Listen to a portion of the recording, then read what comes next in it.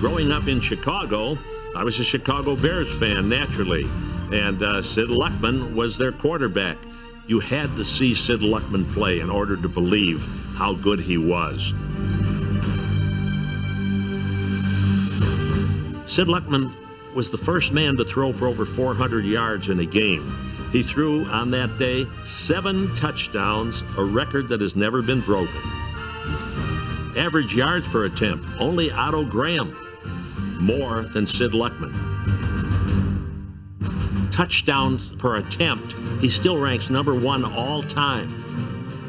He still holds almost all of the Chicago Bears passing records, even though all those years have passed and the Bears have had a long and wonderful history. The 1940 NFL championship game remains among Chicago's greatest moments, when, against the Redskins, Sid Luckman ran George Halas's T-formation offense to perfection.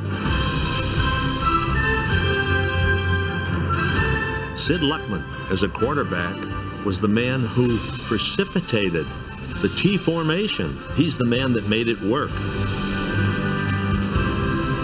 73-0, the largest margin of victory in the history of the National Football League, and it was a great victory for them, and the town sure did celebrate. In 1943, Luckman set new NFL records for touchdown passes, passing yards, and passer rating.